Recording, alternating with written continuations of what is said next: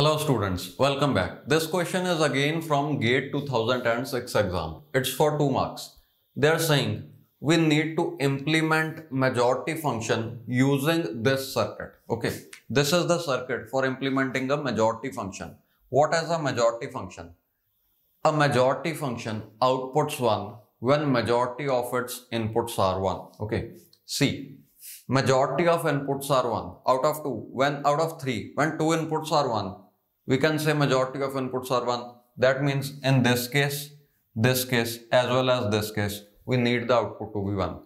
Or when all 3 inputs are 1, 3 out of 3 are 1, that means again majority of inputs are 1. Here also we need the output to be 1. So I am writing a 1 in all of these places. Okay. At rest of the 4 inputs, you can see here as well as at these 3 inputs, the output must be 0 because majority of the inputs are 0. This is majority function. We are trying to implement this function using this circuit. The 3 inputs to this circuit are X, Y and Z. This is the output of the circuit. We want this function at this output. The question is, what is P and what is Q? They have given you these 4 possibilities. Okay.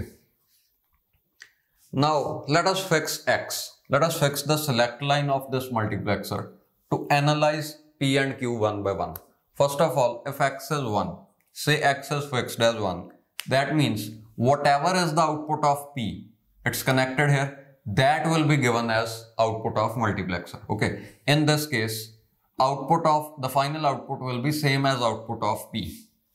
Now when X is 1, one input is high, the output will depend on these two. If any one of these is high, 1 is high from here, any one of these is high, that means 2 inputs are high. See, X, Y, Z. X is high, any one of these is high, 2 of 3 inputs are high, that means we want our answer to be 1. That means P must output a 1. Okay. So when any one of them is high, in that case P must be outputting 1. If both of them are high, X is already fixed to 1. If Y and Z both are high, still we want the output to be 1 because still majority of inputs are high. Okay. So you can see this one has to be a OR gate. Okay. This is a OR gate. Just analyze it using this truth table also. See, X is fixed to 1. In all of these 4 cases, X is 1. The possible values that Y and Z can take is 0, 0, 0, 1, 1, 0, 1, 1. Okay. Now you see, in these 3 cases, first, second, third, in these 3 cases, we want the output to be 1 because the output must be 1 when majority of inputs are 1. Here only one input is 1, that means output must be low because majority of the inputs are low. You can see it is nothing but OR of Y and Z. This is Y or Z. Okay. Now let's analyze what is Q. Q will be, the output of Q will be given as the final output when X is 0. Okay. This is property of multiplexer that whenever the select line is 0, this input will be given as output. Okay. This 1 and 0 have been mentioned in the question. Okay. So whenever select line is 0, this input will be given as output.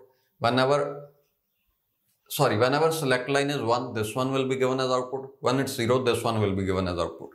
That means if X is 0, only when both Y and Z are 1, 1, only in that case the majority function will output a 1. Okay. So that means both of them are 1, X is 0. Only in this case, we want the output of Q to be high and hence the final output to be high. Okay. That means this is Y and Z. So Q is AND gate. Your answer is OR, comma, AND. That is option D. Okay. Answer is option D. Just analyze it. Analyze this device Q using this truth table. C. X is fixed to 0. Only case when we want the output 1 is when two of the inputs are 1. Okay, in this case. Rest all are 0. See, in this case, no input is high, so output must be 0. Only one input is high, output must be 0. Okay, that means this one is AND of Y and Z. So this is a AND gate. The answer to this question is P is OR, Q is AND. Okay.